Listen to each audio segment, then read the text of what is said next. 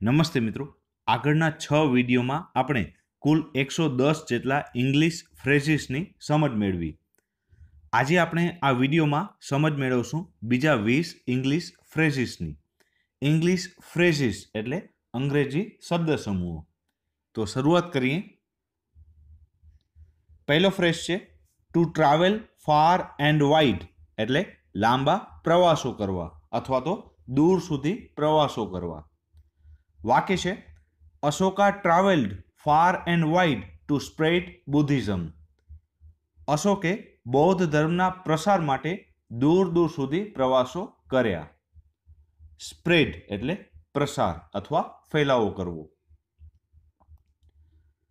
બીજો ફ્રેઝ છે two beer in mind એટલે ધ્યાનમાં રાખવું.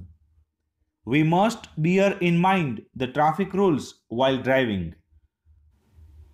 વાહન ચલાવતી વખતે આપણે ટ્રાફિકના નિયમોનું ધ્યાન રાખવું જોઈએ. ટ્રાફિક રૂલ્સ એટલે કે ટ્રાફિકના નિયમો. નેક્સ્ટ છે ટુ મૂવ એલોંગ વિથ એટલે ની સાથે ચાલવું અથવા જવું. The wounded soldier moved along with his unit. ઘાયલ સૈનિક તેના યુનિટ સાથે આગળ વધ્યો. wounded soldier એટલે ઘાયલ સૈનિક. wounded એટલે ઘાયલ અને soldier એટલે સૈનિક. યુનિટ એટલે ટુકડી. નેક્સ્ટ છે ટુ ફીલ રિલીવ્ડ એટલે રાહતનો દમ લેવો અથવા તો રાહત અનુભવવી. When the parents saw their missing son before them, they felt relieved.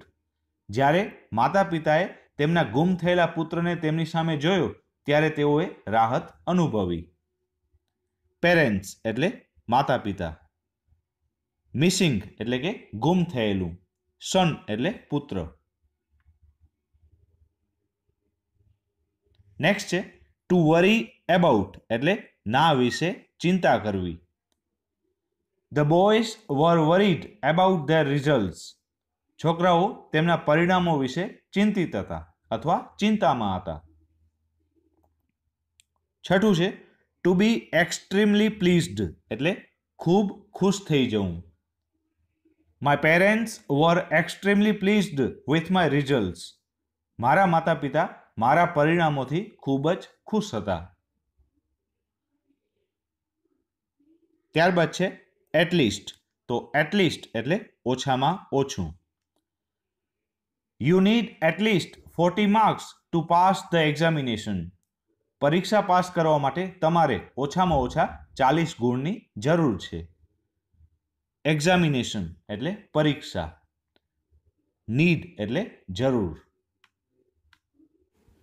Next છે ઇન્સ્ટેડ ઓફ. તો ઇન્સ્ટેડ ઓફ એટલે ના બદલે. Varun attended the party instead of his brother. Varun તેના ભાઈના બદલે પાર્ટીમાં હાજર રહ્યો. attended એટલે હાજર રહ્યો અથવા તો હાજરી આપી. નવમો ફ્રેઝ છે ટુ લીવ ઇન પીસ એટલે શાંતિથી જીવવું અથવા રહેવું. People of all communities live in peace in India. ભારતમાં તમામ સમુદાયના લોકો શાંતિથી રહે છે. પીપલ ઓફ ઓલ કમ્યુનિટીઝ એટલે કે તમામ સમુદાયના લોકો. કોમ્યુનિટી એટલે સમુદાય. નેક્સ્ટ છે ટુ બી હેલ્ડ એટલે યોજવું અથવા યોજાશે. The conference was held in the town hall. Conference town હોલમાં યોજાઈ હતી. નેક્સ્ટ છે ટુ બી ઇન્ટરેસ્ટેડ ઇન એટલે માં રસ હોવો. Amit is interested in music and painting. અમિતને સંગીત અને ચિત્રકામમાં રસ છે. મ્યુઝિક એટલે સંગીત અને પેઇન્ટિંગ એટલે ચિત્રકામ અથવા રંગકામ. નેક્સ્ટ છે ટુ બી રૂલ્ડ બાય એટલે ની રાજસત્તા હોવી. In ઓલ્ડન days Vadodara was ruled by ગાયકવાડ્સ. જૂના જમાનામાં વડોદરામાં ગાયકવાડનું શાસન હતું. ઇન ઓલ્ડન ડેઝ એટલે કે જૂના જમાનામાં અથવા તો જૂના સમયમાં. નેક્સ્ટ છે ટુ સ્ટેન્ડ ફોર એટલે નો અર્થ હોવો અથવા સૂચવવું. વાક્ય છે વોટ ડઝ ધ અશોકા ચક્ર in the Indian flag stand four? ભારતીય ધ્વજમાં અશોક ચક્રનો અર્થ શું છે અથવા તો અશોક ચક્ર શું સૂચવે છે? 14મો ફ્રેઝ છે અ પાર્ટ ઓફ એટલે નો હિસ્સો અથવા નો ભાગ. વાક્ય છે before independence Pakistan was a part of India. આઝાદી પહેલા પાકિસ્તાન એ ભારતનો ભાગ હતો. બિફોર ઇન્ડિપેન્ડન્સ એટલે કે આઝાદી પહેલા. ઇન્ડિપેન્ડન્સ એટલે આઝાદી અથવા તો સ્વતંત્રતા. ત્યારબાદ છે ટુ થિંક ઓવર એટલે ના ઉપર વિચાર કરવો. Father asked me to think over the problem with a cool mind. પિતાએ મને ઠંડા દિમાગથી સમસ્યા ઉપર વિચાર કરવા કહ્યું. કુલ માઇન્ડ એટલે કે ઠંડા મગજે અથવા ઠંડા દિમાગથી. 16મો ફ્રેઝ છે ટુ બિલોંગ ટુ એટલે કોઈ સ્થળ, જાતિ અથવા ધર્મના હોવું. વાક્ય છે Vikram Sarabhai બિલોંગ્ડ to the state of Gujarat. Vikram Sarabhai Gujarat રાજ્યના હતા. ત્યારબાદ છે ટુ બી પ્રાઉડ ઓફ એટલે ના માટે ગર્વ હોવો અથવા ના માટે અભિમાન હોવું. We should be proud of our traditions.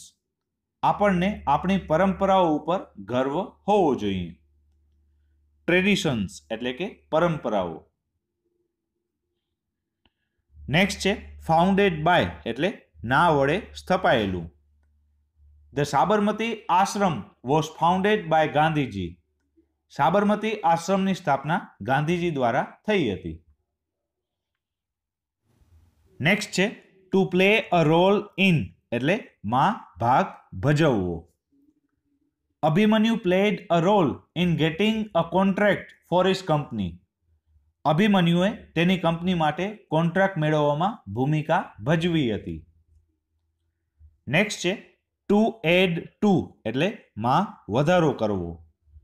Don't add to my troubles by asking me more money. મારી પાસે વધુ પૈસા માંગી અને મારી મુશ્કેલીમાં વધારો કરશો નહીં. ટ્રબલ એટલે મુશ્કેલી. થેન્ક યુ મિત્રો. મારા વિડીયોઝ તમને પસંદ આવે તો મારા વિડીયોઝને જરૂરથી લાઈક કરી અને મારા યુટ્યુબ ચેનલને સબસ્ક્રાઈબ કરજો. Thank you.